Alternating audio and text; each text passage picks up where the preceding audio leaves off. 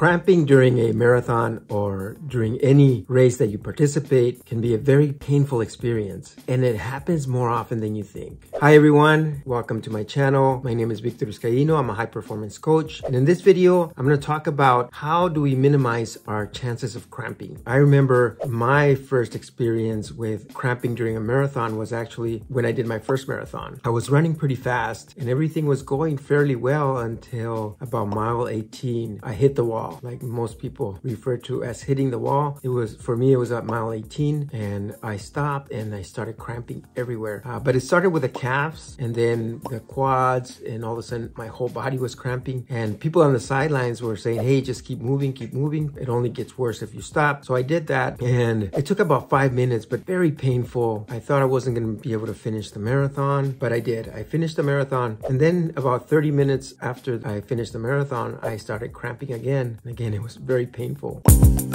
I realized that the main reason why I cramped was I was running way faster pace than I was prepared for. So if I was going to tell anybody one of the things that you can do to prevent cramping during your marathon would probably be to train well, to prepare yourself for a marathon, and then stick to the pace that you trained for. That way you don't overexhaust your muscles and you're less likely to experience that cramping. And then at number 2, I'm going to put hydration, but it's very important to practice a hydration habit all of the time, not just when you're running or when you are racing, but on a regular everyday basis. Drink liquids regularly, consistently, and also maybe take some form of electrolytes. A lot of runners nowadays are trying or experimenting with Pedialyte, because Pedialyte has plenty of those electrolytes, and it doesn't have the sugars that maybe some of the Gatorades or other forms of hydration have. So that's a good source. The other thing I want to mention when it comes to hydration is that when we reach the age of 50 and older, the signals of thirst start to wear down, or